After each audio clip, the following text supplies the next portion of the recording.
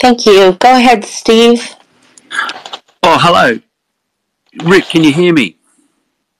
Yes, I can. Yeah, thanks, Rick. I just want to thank you for engaging sort of ordinary people in the community here. I think it's really great. My question is sort of about funding the grassroots movement, the people on Twitter here. And so, you've got sort of private benefactors like Tom DeLonge and Bob Bigelow, guys like that. What if somebody was to appear in the community with sort of substantial resources? What would you advise them to spend it on? Oh, wow. There's so many things that were attempted years ago, like Bigelow and Nitz. He threw money out there to people, millions and millions of dollars, and I don't think it was organized in the right way. I think that was wasted money. There are a lot of things that can be done. We need to create a news venue that talks about this subject more. I know it's discussed on Spaces and podcasts and things like that, but News Nation likes to get. I know people that have approached News Nation with ideas, and they were all for it. But of course, the thing about News Nation is they're very expensive. They're a very expensive news entity. They have to rely on money, and so and people haven't come up with the type of money that they would need to facilitate some kind of open forum where we could bring whistleblowers in. So that would be one way that the money could be spent. But News Nation was the only one that I know that covered the Vegas event, so I'm going to give them kudos for that. Yeah, exactly. Yeah. So that's who, and I'm sure there's probably other people could think of other types of monies that could be how they could be used effectively. Thanks, Rick. So you're sort of saying focus more on communication rather than, like say, I know, so for example, have you heard of a guy called Charles Hoskins? He's an early cryptocurrency billionaire, and he threw some money at Harvey Lowe when he was going looking for debris in the oceans and things like that. Say a guy like that popped up, you would say go for communication rather than something like that, like funding, giving it to Gary Nolan or giving it to Steve Bassett or Danny Sheehan with their lobbying efforts. You would go for, because I sort of see it's like the government and the military contractors, they've got unlimited resources, but it seems like the real action is here on Twitter. This is sort of, it's at least a space that's very important, but there are people here doing this voluntarily, sort of just after work, after their family. Do you have some money that you want to throw out there? Or do you know somebody who does? Because I can help direct you to where it would be well spent. Well, yeah, I do. I know people. There's two communities that I've been interested in for 30 years, and they've sort of coalesced and combined here on Twitter. It's cryptocurrencies, digital assets, which has been around for 30, 40 years, and the UAP thing. And both of them were sort of these obscure areas, and then both within about 60 days in November, December 2017, they both pumped out into the mainstream. And there's a lot of crossover. All the UAP stuff seems to happen on Twitter, and all the crypto stuff happens on Twitter. And there's a lot of similarities in those two communities. So I think you can get a lot of resources. And can you help us raise some money? I want to make a movie. If the movie sounds right and we got the right players, would you be able to help us with that? Yes. I think I know people, and it would be more of just putting the two communities in. Like, say, for example, Charles Hoskins, and I don't know him, but I know his journey. He started off as one of these guys who early cryptocurrency adopter, and then 10 years later he's a billionaire, and now he's throwing money around. So he's sort of like a Bob Bigelow guy. Brandon Fugel guy, and there's lots of those people around. So I don't think it would take too much effort to sort of get some funding and then say, rather than make, fund the grassroots, the people here are trying to do good work, but don't have the resources to do it full time, or if they're doing it full time, like Lou Reviews with the great work he did. If if something goes wrong, you can sort of go from I'm earning a bit of an income doing this, so I can do it full time, to now I'm sort of out. Yeah, not to cut you off, Steve, but you had a question for Rick, because Lou and there's some other hands up we want to get to tonight. And Rick answered it. It was sort of communication rather than spending it on more, research type things. Spend it on communication. So that was a great answer. Thanks, Rick. You're welcome. I think we'll go for another maybe 5 questions. Okay, the lineup that I have thus far is the Man in the Shadows, and then Mike, and then Lou, and then Luis has come up here, as has Mario, but your hands aren't up, so I'm unsure if you're wanting to ask a question. Yeah, last chance to raise your hand. The Man in the Shadows, go ahead. I have a question for you, Rick. So you say that, obviously I have some contacts in Congress and... Are you all hearing the Man in the Shadows talking? Yeah, I hear him. Do you hear him, Rick? No, I don't hear anybody but you guys. I don't hear him either. Hey, the Man in the Shadows, just drop back down. We'll recycle him, yeah. Bring up the next. I'll pull you back up, okay? So go ahead, Mike. Mike Disclosure, go ahead, man. Yeah, first off, I wanted to say hi, Rick. Good to see you, my friend. And hi, Mike. Good to see you. I wanted to thank you again for helping me investigate the recent whistleblower, Jason Sands. You did an amazing job with that. Fantastic. And I wanted to say that when you close up shop here on The Space, if you can, give me a quick call for a few minutes. I want to speak with you privately. Okay. All right, we'll do. I appreciate that. Thank you. Okay, I just want to jump in real quick and piggyback with him. Okay, so Rick has become a friend of mine, but his ability to help me as a researcher save time and energy and direction and give me direction has been invaluable.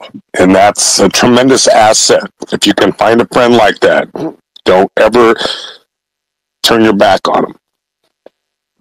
Oh, I agree. Rick is a very good friend, personal friend of mine, and he does amazing work, especially in regards to research. So you're right, Clint. Definitely an invaluable resource. Thank you, Mike. And Eric. Okay, Lou, go ahead. Thank you. Excuse me. Man, I wanted to follow up with the question from last time, but I know that probably won't go well. So you mentioned that your wife is a believer. Is that right? No, I didn't say that. I never talked about my wife. Maybe say the only thing I said about my wife you was were talking about astrology. And you said, okay, yes, got it. Yes. Is she into the UFO topic as much as you are? No. What does she think about your interest in the hobby? That's between her and I. Well, does she? Does she? I got to meet Rick's wife. But yeah, I can tell you the God's honest truth. Why don't you ask me and I'll tell you? Because I'm not. Tell you this. She's a very nice lady. She's very considerate. I'm sure she's nice. I'm just wondering if there's anything maybe that I don't think you could answer this, Clint. But is there anything that you've ever told her that maybe you haven't told the rest of us? When it comes regarding the subject of UFOs? Yes, UAP? Yeah. Oh, yes. Like what? It's between her and I. Well, you can tell her, right? So it's not unclassified. Can you just give us one? Well, wait a minute. My father has told me things. He retired from Groom Lake, and my father has shared things with me that I promised I would never share until he passed away. So I personally would respect someone's private familial relationship. Okay. Thank you. Boring. I want to say, okay, Rick, I'm going to drop a bomb here. I hope it doesn't piss you off. Okay, but take this in fun, guys. It's a true story. I swear to God, it's true. So I meet Rick in Laughlin, and we're going to go, and he allowed me to interview him for 6 hours about Paul Benowitz, with giving me information that I don't know that he shared publicly yet. But anyway, Thomas Whitmore's heard it. And when I met Rick and we're downstairs and we're talking about UFOs and whatnot, and she puts her arm around Rick and she says, "Rick's my alien." Do you remember that, Rick? Oh yeah, I remember that. I swear to God, she said, like, I almost started busting up. I didn't know you well enough, though. I just said, Yeah, I remember that. See, well, I hope I didn't offend you by saying that. I just thought that was the coolest thing. Okay. No. Well, Rick, now you know if we say you're our alien, you'll know what we mean. Yes, exactly. We mean it in an endearing way. That's right. I wanted to see if the man in the shadows was able to use his mic again, if he wanted to try it out. Are you there, man in the shadows? Can you hear me? Yeah, can you hear me okay? Yeah, we can hear you. Go perfect. Ahead. Can you hear him, Rick? Yeah, I can hear him. Rick, can you hear him? Yeah, I can hear him. Okay. All right, Rick. So I have one question for you. More like it's like a mixture of a question and a statement at the same time. So let me explain. If you need any more resources or any type of ability to push things along, I have connections as well to push the narrative. And that means by certain people in more than just DOD, Department of Defense, or any other stipulations. I do have people that have a high net worth that is over in the $1 billion mark. And they're in the same bracket and they're willing to push forward. Would you like that? Sure, every bit helps. Yeah, sure. I left my email there on X. If you can just send me an email, and we can discuss it through the emails. Okay. Alrighty, sounds great. Awesome. That's all I have to say. Okay, we could go to Louise, and then Rick, you want to round it off with our dear friend Nicole? Yes, that sounds great. Okay, Louise, go ahead. Thanks for waiting. Oh, thanks so much for letting me speak. Hi, Rick. I just have a question. So back in 2017, we know that WikiLeaks released some emails and Tom DeLonge was chatting with people like Neil McCasland, General Neil McCasland. Now, I was just wondering, have you met or spoken to Neil McCasland? We know he's a gatekeeper. And have you, basically interacted with people on his level that know what he knows, and do you think he'd ever come forward? Thank you.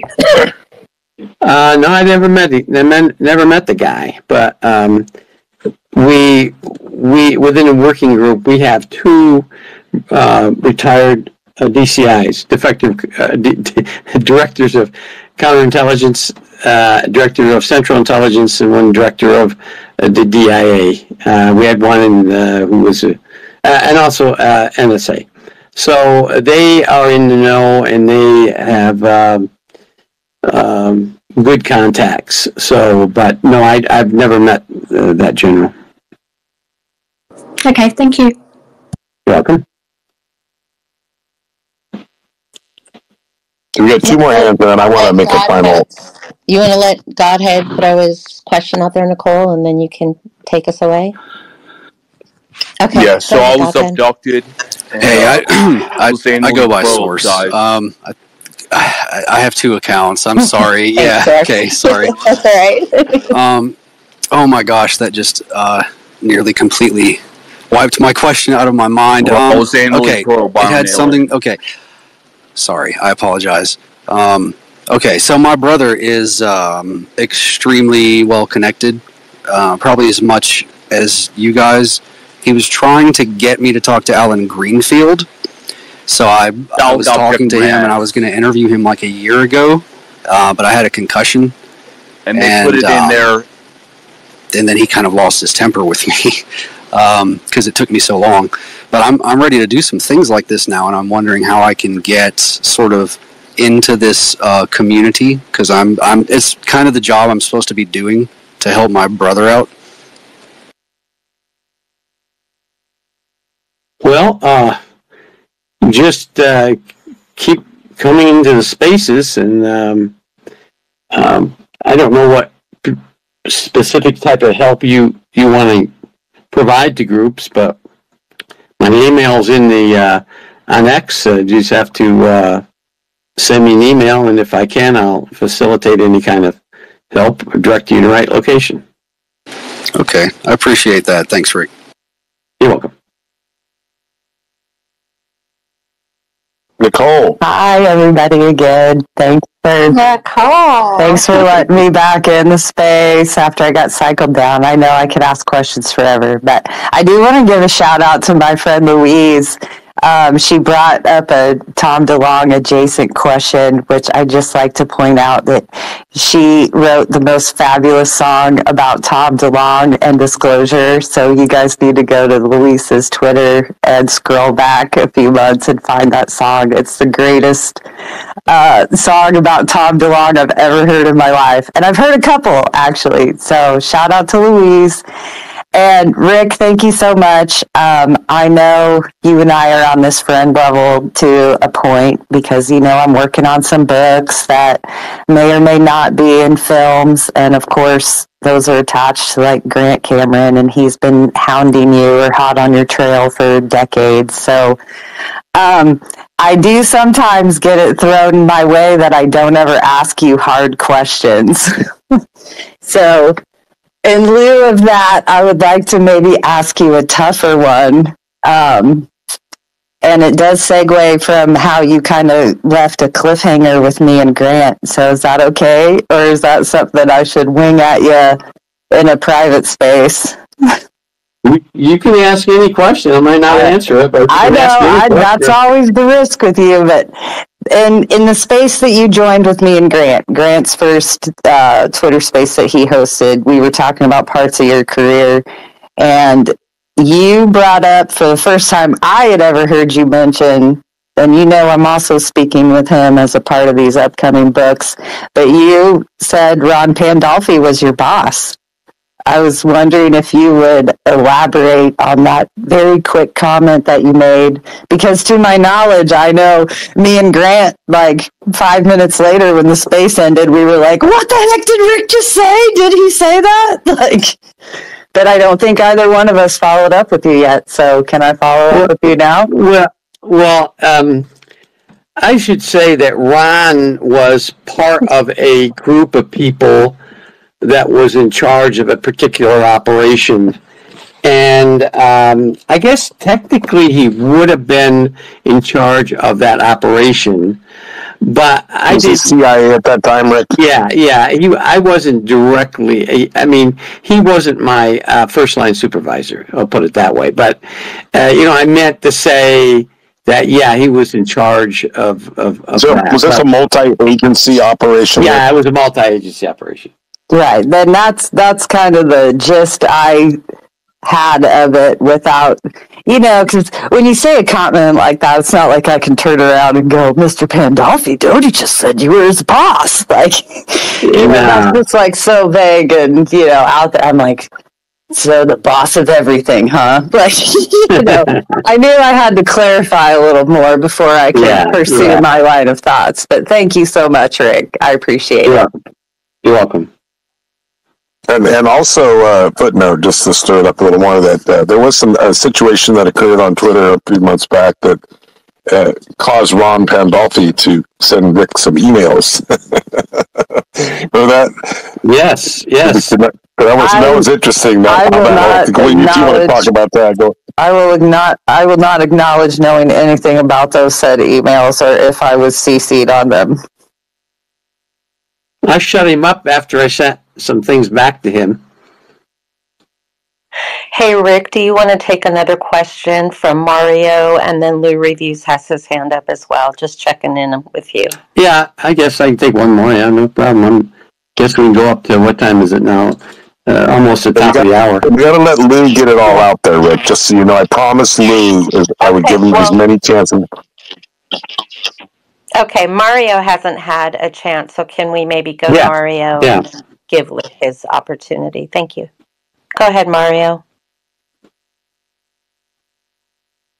Mario, can you hear us? I think I can now. This is the first time I've ever done this. Rick, how are you? I'm good. Is this the real Mario? Yeah, it is. How you been? Good. Yeah, a friend of mine told me this was on. Can you all hear Mario? I cannot hear him. I can hear him. Yeah, I hear him. Okay, I'll just stay quiet. Some can, some can't. Rick, I just wanted to ask you a question. We've spoken several times, and we were on that podcast together with Disclosure. And yes, that morning when, in 1977, in November, when I came into the commander's office, it was brought by my flight chief and my assistant flight chief, and you were there, and Captain Jack Reed was there, your commanding officer at the time. I wanted to know, if I could ask, how much information did you know of my situation and of the sighting that took place at November 5 that evening? Or do you know of it? Nothing. I knew nothing. I wasn't briefed at all. All my job was, at the time, was to go to the hospital, the base hospital, and pick up yours and I think Johnson's medical records. And bring him back to the OSI office. And I think I had to get I guess I had to get a PRP document that was on you too. Well, the reason I asked that is when I was escorted, or when I reported to Colonel Spraker that morning, if you remember, I had to knock on the door frame, the standard way of reporting, come in, salute him, the whole 9 yards, and you, Jack Reed, Captain Jack Reed, and I couldn't remember he was a captain until you told me. And there was another guy next to him in a suit that was taller. Then the assistant base commander was there, and that was Jack Green. That was Jack Green. He was a civilian. He wasn't military. He was a GS-11 or something. So what was he in, a security type function or an investigative type function? No, he was OSI. He was OSI, but he was a GS rating. Okay. Yeah, he was GS. The reason I asked is because everybody in that room was waiting for me and Michael Johnson to arrive, which Michael Johnson was taken over to the flight surgeon's office immediately. We were separated from November 5 as of that morning. I came in with my flight chief, Master Sergeant Gray, and Sergeant Hawkins took him immediately to the hospital. We used the Box Elder Gate, come into the SATAF building. But when we got there, as I said and reported in, you guys were already sitting to my left as I came in.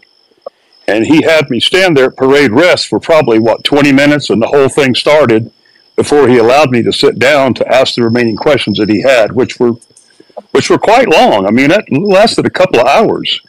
So before I ever was taken in his staff car to the flight surgeon's office, you and your officer, or your captain, and the man next to him were present during all that time.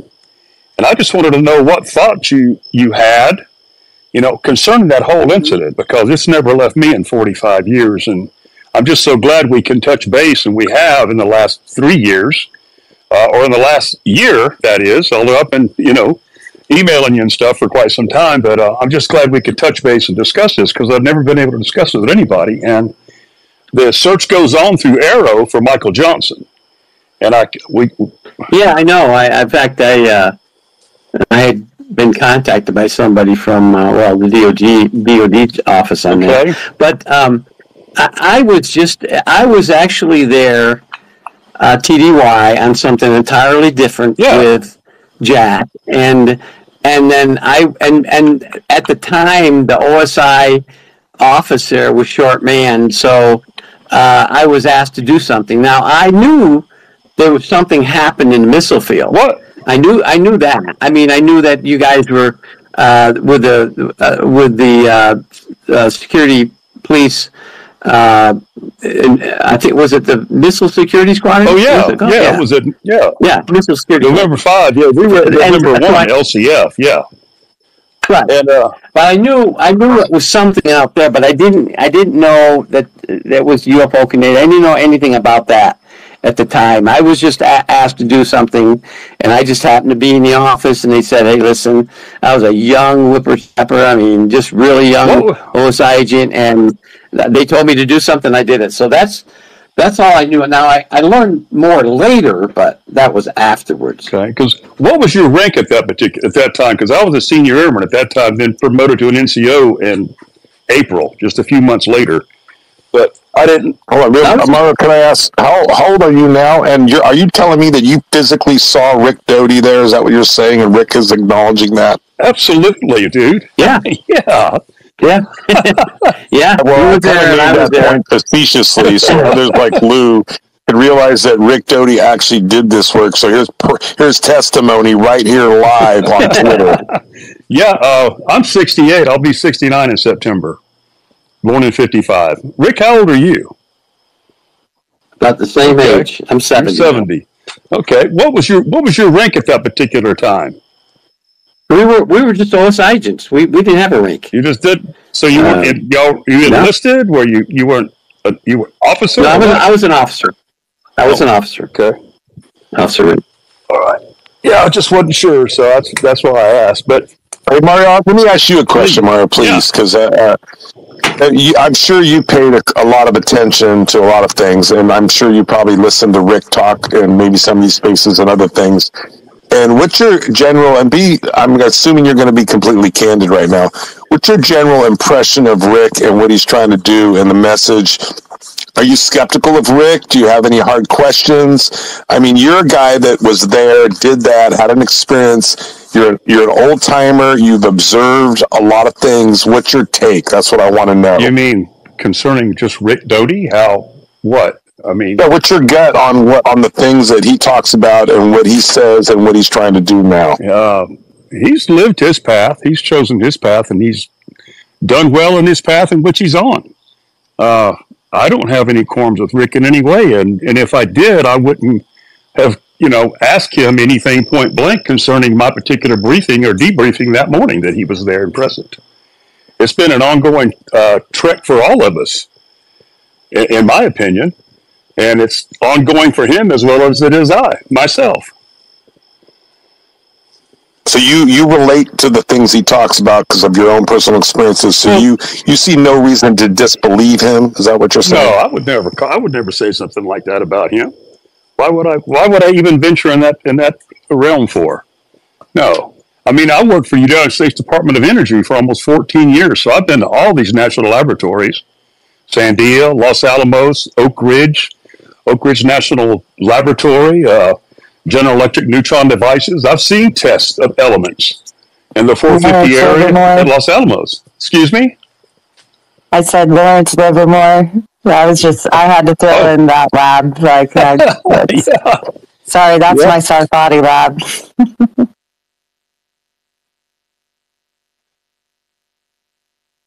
Well, Mario, thank you very much, Mario. I think that was very. Thanks, Mario. But we still got Lou reviews. We got to give Lou reviews the last shot, if that's okay, Rick. One more shot from Lou reviews. I'll keep it real quick. I only have a suggestion for everyone in this room listening, and that is simply quit treating Rick Doty with kid gloves. He's a big boy. He can answer questions on his own, and don't be afraid to ask Rick hard questions. And when he gives you answers where he gets super frustrated, I think that speaks volumes. Lou, let me chime in real quick. I don't mean to cut you off, but you are having a little word share back and forth though. Hold on. Nicole, that's the floor now, Lou. I was about to say. All right, well, listen, Vinny, take control. Vinny. No, I want Lou to finish, and then I want a rebuttal. Thank you. I'm about to get out of here. Clint, if you want to have a discussion about the answers that we got today later in a different space, not today, obviously, but sometime later down the road, I would love to go over the answers that we got today from Rick Doty. And Nicole, love you to death. But there's nothing. I know, we'll hash it out too. It all goes on the timeline. Let me finish, girl. There's nothing in your book that is going to reveal anything that is going to get us closer to any sort of truth. Have a great weekend, guys. Lou, don't leave yet. Let me ask you, I'll listen. I mean, I know maybe you and I have different definitions of what a tough question is, but I mean, the last question I asked Rick, that took like 7 years for that to even be able to unfold. And then so like the question you asked tonight is like who he thinks is most ridiculous in ufology. No, I mean, Nicole, I just think we have a difference of what a tough question is. Nicole, you missed. And I know you haven't read Grant's books. I know you haven't read Grant's books. So the ones that I am continuing book 2 and book 3 are a continuation of 3 books that Grant's already written before. And to my knowledge, he has never written one that says, this is Rick Doty. So, of course, the books to come aren't just about Rick. So there's more to this than just Rick. And okay, yeah. And so I don't ask him kit glove questions. I think he knows that. And I think that's why we have a good repertoire. Okay, Lou, you're going to get dropped, Lou. I just want you to know, so don't trip on it, okay? Well, that's the way it always goes here. No, it is because, Lou, you are the only guy. Lou is the smartest guy in the room, and that's where you kind of blow your whole cover, Lou, is you are not the smartest guy in the room. Hey, You want guys, everyone to just think how that. I stick up for Rick, I stick up for Lou Jimenez, too, though. Like, he and I are cool. We talk about a lot of But things. he is not the smartest guy in the room. I'm not trying. No, I'm not trying to be this. Let me say something. Lou, it's my impression that you are a disinformation person that's planted in these rooms. You disinform. You're not approaching anything with an open mind. All you want to do is argue and distort facts and call people liars. So that's my impression of you, that you are in fact a disinformation person in this room. Okay, well, Nicole, hold on a second, Nicole. I'd like to address that. I would love for anyone here. Here's my full name, Luis Victor Jimenez. Anyone could go find out right now if I'm a disinformation agent, like a claim that you just fucking made right now. So now you've just weaponized all the people in this room to come after me. Well, now you guys have my full name, so go for it. And find out what department within the government I work for. Because Ricky Ticky just put a fucking label on me like that. Hey, this is... Well, you put a label on me, so I can put one on you. Okay, let's go. Who was the last one? Let's go ahead and put Lou in the timeout box. I'll end on something nice and just say that I am in the middle of a lot of this a lot of times between who likes people and who doesn't like people and who wants to get along and who I should talk to and who I shouldn't. And there is a big part of me that understands where Lou Jimenez is coming from. And from my point of view, like, some of that gets taken out on people like Rick because it was people like Lou Elizondo and company. And I can just say that because I've shared some of the same frustrations that has Lou Jimenez the way he is right now, like looking at ufology this way. So it's not an excuse for anybody's behavior. I'm in the middle a lot, and I seem to be able to get along and have respect for a lot of people across all their feelings. So that's what I try to bring to these spaces, and I know Rick has always been more than willing to speak with me, and so has Lou. So I just wish that maybe the two of you or just everybody could learn how to come at each other in a better way to achieve the same kind of results that they want to have with asking these questions, because some of them aren't easy and they are hard. So thanks, everybody. This was a great space overall. It doesn't need to be all poopy at the end. Go listen to Louise's song about Tom DeLonge. Like, it's awesome. No. There's another Tom DeLonge song I haven't actually recorded yet. Hey, you guys. Hey, Lynn has her hand up. Sorry to mute everyone, but I wanted to give her a chance to speak as well. Go ahead, Lynn. Hi, thank you very much. Can you hear me okay? Yeah, I can hear you. Awesome. So that was really fascinating to come into a space and to hear that exchange with Rick Doty, Mr. Rick Doty, and Mario Woods. That was, I think, entirely authentic.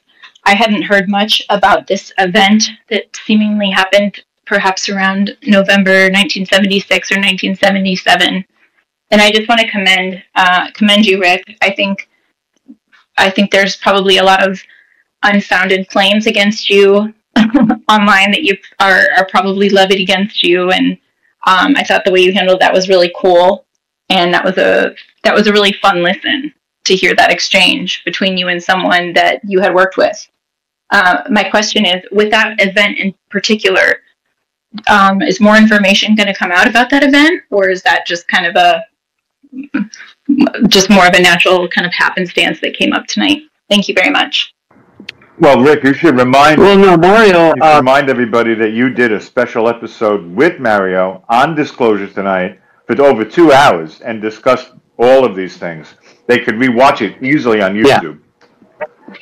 Yeah, you can. I was just going to say that I did. We talked at least 2 hours about the incident, what I knew about it. I wasn't intimately involved in the investigation of that. There were other OSI agents that did that. All I did was help the agents investigating it get some records. All I'm going to say is that every security policeman or anybody that deals with nuclear weapons guards them, and that's what Mario was doing, was guarding Minuteman III missiles at a missile site in South Dakota, are under what they call a personal reliability program. And that means that they have to be psychologically stable in order to guard nuclear weapons. And that was one of the forms I had to get from the hospital. So, but everything Mario says is factual. There's nothing out of the ordinary. Again, I wasn't intimately involved in it, so there's a lot that I don't know that he knows, and the other agents.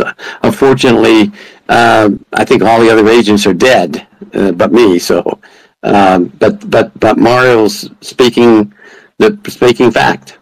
Well, okay, so let me just confirm. So what Mario says, as far as you're concerned, without knowing the facts firsthand, you see no reason to disbelieve his story.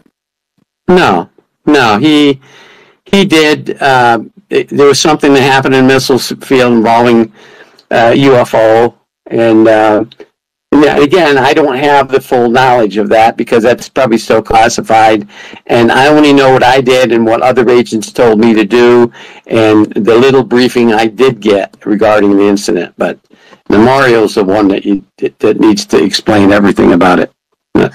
I just want to say I found the interview on Mike's page, and I've put it down in the Chubble. So that's the little bubble, the chat bubble on the right-hand side, if anybody wants to watch it. Thanks. Hey, Mario. How about we let Mario finish it off, and that'll be the very last one, Rick, because I really would like to hear more from Mario, if that's okay with you. Sounds good. Yeah, great. Hello again. Wow. Didn't mean to stir up a bunch of mess. Are you there? Or can anybody hear me? Or no, I can hear you. Yeah, we can hear you. Well, I'm out here putting up a doorbell, so that's why I was kind of offline for just a moment. But I just wanted to say, I appreciate what Rick has done. And it took so long to make contact with someone that was there.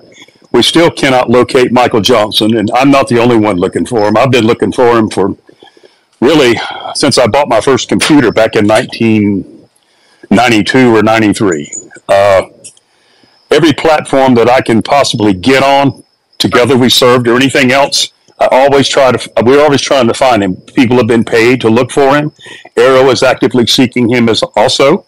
So that's all I can do is wait for one of those people to do that. However, I did get something on an email day before yesterday, and it was an individual whose father was a state trooper, and literally I can send the email or post it wherever, but his father told him on his dying deathbed not long ago that when his son asked him about the 2 missing airmen on that missile site near Newell, South Dakota, where this happened, he said, yes, I was there.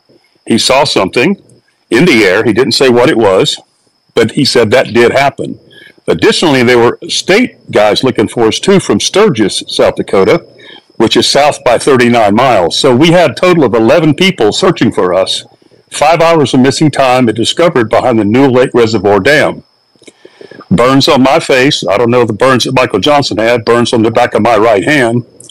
We were at that point separated after taken back to the launch control facility and then transported back to the base after about a 2.5 hour interrogation per se. And then separated. I never saw him again for 18 days, of which he came to my apartment in Rapid City, and that was the last time I saw him. We drew pictures and drawings, and even the woman I was married to at the time just couldn't believe what was going on because I couldn't even tell her. But at that, hey Mario, real quick, she found out. I don't want to assume.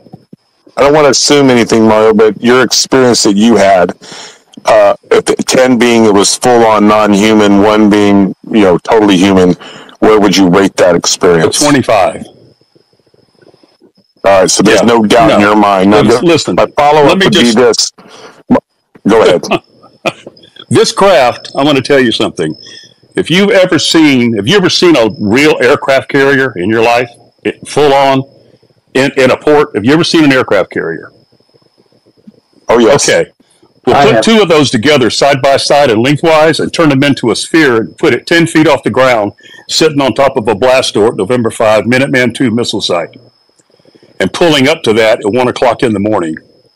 And at the same time, air, light, vacuum, or whatever hit us was completely disabling and disorienting to any part of any human recognition that I may have had in me or Michael Johnson had in him. He was frozen to a steering wheel that it took 2 of us to pull him off of it 5 hours later. A Sergeant Garza helped do that behind the New Lake Reservoir Dam. That object was so bright and so full of energy that I don't know if we put all of our nuclear weapons together at one time and detonated them, if that would even add up to the power that thing just exuberated. It was unbelievable. All of a sudden, how long approximately did you get to observe that? Like a minute, 2 minutes, 30 seconds? How long did you actually look at that thing? Probably 5 minutes, 8 minutes before I was out, or before. That's a long time. Tell me about it. Never got out of my vehicle. Never thought about shooting it. Didn't know if I was going to mess myself. Couldn't run. Just, you're completely disabled as a human being. It's just so overwhelming to come into contact with something that is so much farther advanced technologically and every other kind of way to you as a human being. There's no way I can relate that to anybody. You have to feel it for yourself. Close up and full on.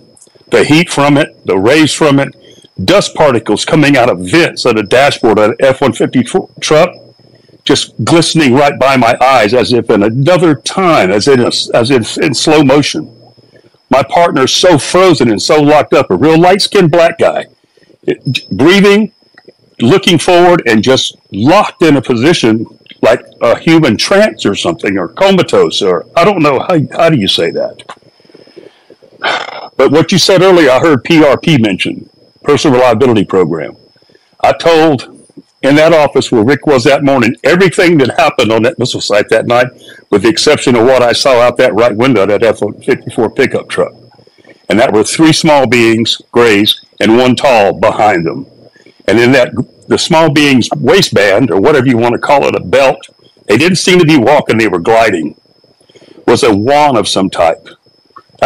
It drew my attention to it because it had a glowing tip. The one behind him, the big one, he had something on his chest. Everything went dark from that moment. The next time I opened my eyes, I was in complete darkness, not knowing where we were. A white wall right next to the vehicle, about 10 feet away to my right. Complete darkness compared to an unbelievable sun rising on top of a missile site. That wall happened to be the backside of the New Lake Reservoir Dam. So if you did a Google Maps search on these 3 locations, November 1, November 5 to New Lake Reservoir Dam, which I'd never been there before. It was by mistake. I even got to go there in 21 when Discovery Plus had us out there, or had me out there. That's 21.5 miles. Where that vehicle was sitting, I got out in mud, and the temperature was between 9 and 13 degrees that morning. Michael Johnson still frozen to a steering wheel. The only way we could have even gotten out of there was the way in which that vehicle was sitting where it was. We were in over 2 foot of snow. We only had 2-wheel drive vehicles, and when we were found, a Sergeant Garza approached from about 40 feet away. As I tried to speak to him, I said, I need help with Michael Johnson. He said, I'm not allowed to talk about it, because he still wasn't speaking. He wasn't doing anything. He was comatose, so I don't even know how to explain that. But I never relayed what I saw out that window because of that personal reliability program. I'd have been out of a job and put out of the service and probably on a medical. And I would have never gone to work for the United States Department of Energy as a security inspector, ultimate security inspector with the Department of Energy facilities as a protection officer. So I did that for 14 years until I... Is it true, Mario, that a lot of the information is, we'll use the word hidden in that DOE because of their ability to keep it on the down low? No, not at all. I signed a non-disclosure agreement that day, and Rick, you were there when I signed that, because Captain Jack Reed, he had the paperwork. He laid it on Colonel Spraker's desk, that I looked it over and signed it. That was prior to him sending me over to the conference room right next to his office or chair right there, where I spent the next hour and a half writing that on like a report form with a Skillcraft pen, which is 3 copies. You know how they used to do that, Rick, with the carbon copy? Yeah. Right? Well, it was 3 pages of that report, that I wrote everything that I just stated with the exception of what I saw out the right window. I said no more. Skin samples were taken from my upper right eye area and the back of my hand. Band-aids were placed on me, and I should have been in the field for 4 days. This was just the simple first day. We just got there that morning. I just ordered Michael Johnson that day. He came out for vacation relief from the 66 area down toward the Badlands, because there's 15 launch control facilities and 150 Minuteman II nuclear missiles on that site, which are now decommissioned. So, Mario, let me ask you a quick question based on the people you've talked to and your own experience. If you were your best guess, how many other experiences similar to what you experienced have happened in the United States? I'd probably say 3 or 4, just from what I know. That doesn't count overseas. I have friends overseas also that I've come into contact with. It's amazing how this thing blossoms. It's just not all about me. It's going on, and there's many people that don't know that it's going on, and perhaps that's the curiosity that we all have. Well, one of the another bit of information you need to pass everybody away is there was a second incident that happened at Ellsworth Air Force Base. Not just Mario's, but there was a second incident that happened there. So there were 2 within the same year. In the 66 area too. That was down toward the Badlands. Right. Yep. Right. And there was one just the year before, and that's when a really large craft posed itself at the south end of our runway on base at Ellsworth, where they, have uploaded B-52 bombers because they have a aircraft wing also, not just a missile wing. And that was the year before. Yeah, Mario, one more quick question. So Rick has shared with us information that he believes is authentic, that the DIA recognized 5 different types of beings during his time in. Do you see any reason not to believe that there might have been 5 beings at minimum that have visited us here on Earth or that are here now? Well, I totally recognize those 5 that he's talking about, and I've been told, and I think there's about 9 of them, to be honest with you. Just me speaking, nobody else. If the DIA has been tracking these just like... Can I ask if you guys, because I've seen this, and so has my brother, the people frozen on the wheel. Have you heard anything about Northeast Mississippi regarding this, or any incidents about the year 2000, 2002, somewhere in there? Was that a guy by the name of Hendricks? Justin Hendricks? Was that who you're talking about? My brother is P.D. Newman. He's a Freemasonry author, psychedelic author. Yeah, I'm unpublished, but I've written a few things, but I'm not satisfied with them yet.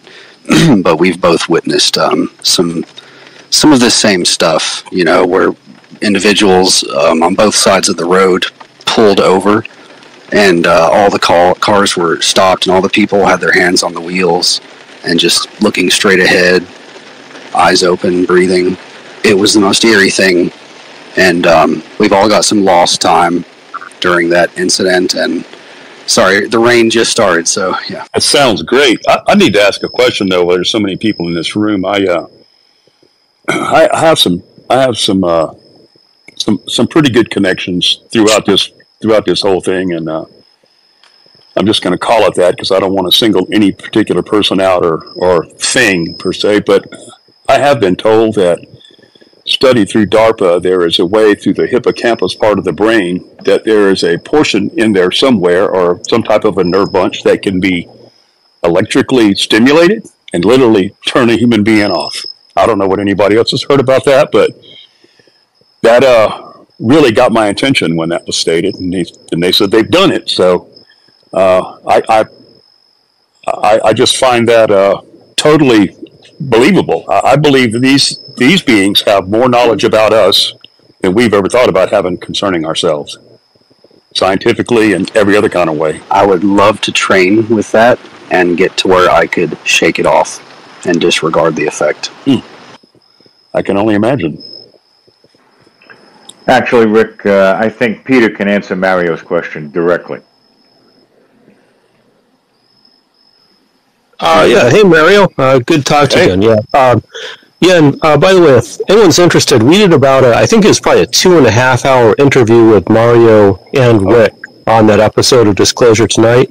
And we got into some really good details. It's a really good interview from both of them. We got into some really good details that you really don't find anywhere else on the internet that I know of. So if you're interested in that case, that would definitely be a good place to look for some details. But yeah, Mario, that's what you're onto there is true. There, you've got your amygdala, which is often an emotion processing center.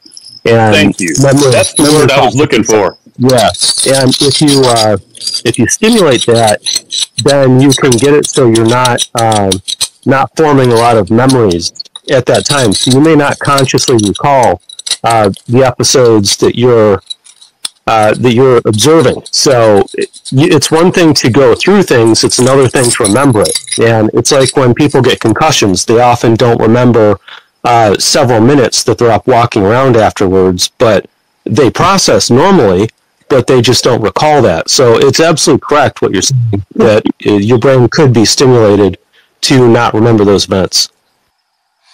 Could there be seepages in that where perhaps you know, in a dream state, you may see parts of those things that possibly occurred when you were shut off, per se?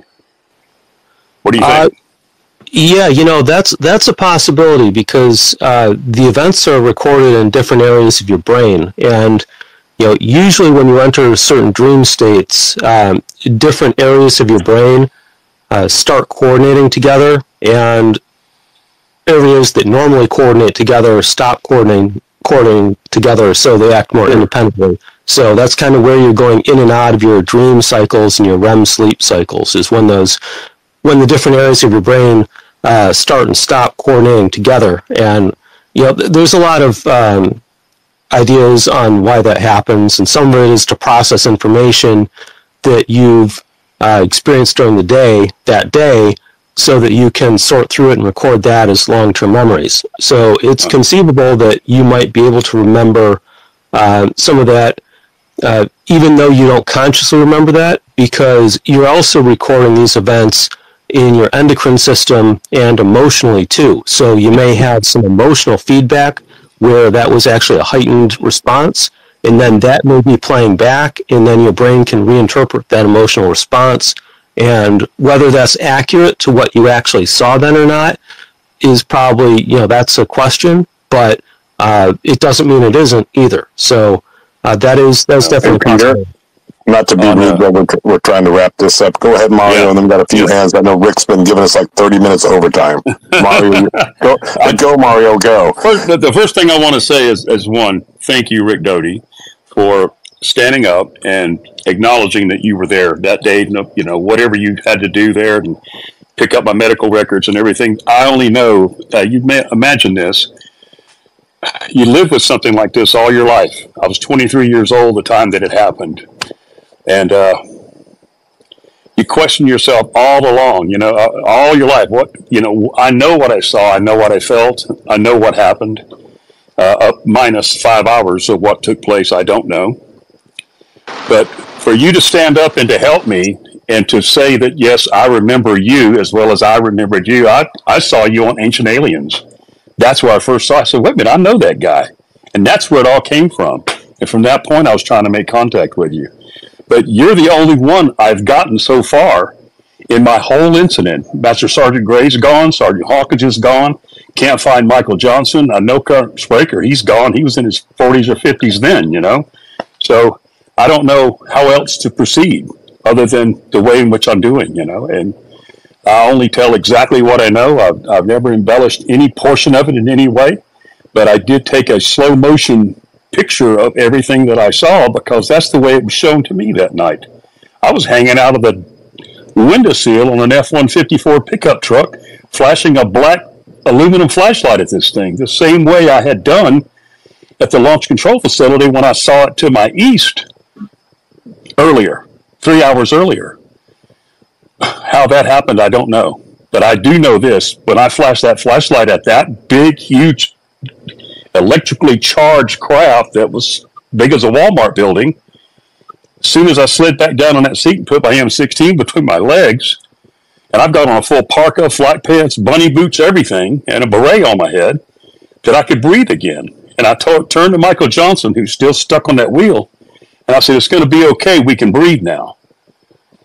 That's exactly what happened. The pressure was released. I don't know, through that flashlight communication, something so simple. But these beings, their technology is something that we can't even wrap our heads around. And I know I saw what I saw, and I know how I felt sitting there on that windowsill of that truck as a full-grown, fully armed security policeman in the United States Air Force. There was nothing that could stop me but these guys, or whatever you want to call them. But I just thank you, Rick, for stepping up and sending me that email and being there for me, with me. Well, if you remember, Mario, I reached out to you. Yeah. And I put you together with Rick so that you could have that conversation. Because we talked about it privately, and I remember you were trying to have a conversation with Rick, and I told you that I could make that happen and put you and him on the show together, so after 45 years, you would be able to discuss and go over this. We did exactly that, too. We did. Thank you. Mm-hmm. Oh, it was my pleasure. And I'm glad you and Rick had a chance to continue to speak about this, and I believe we'll be able to continue the conversation. So I'm glad that you and Rick are able to do that. Yeah, we will. It's an important thing. I just want to say real quick is that this is what teamwork's all about, in my opinion. I mean, you put your ego aside, you have one goal is to get the truth out there. One guy helps another guy. I try to get Rick on Twitter. We're all working together, and most of us aren't getting paid a dime for this. Oh, I can tell you not one penny. You're absolutely right, Clint. And Rick, your co-host, I sent her a DM with the actual link to the episode with you and Mario on Disclosure Tonight. She could take the current one down and put the one I sent her up, which is the right one. So people can follow it and see it. Thank you. All right, thanks, everybody. I think we're going to end it now. I appreciate everybody's questions and patience, even Lou's. But you know, I have to say what I want to say. He said what he wanted to say, and I get a right to say what I want to say.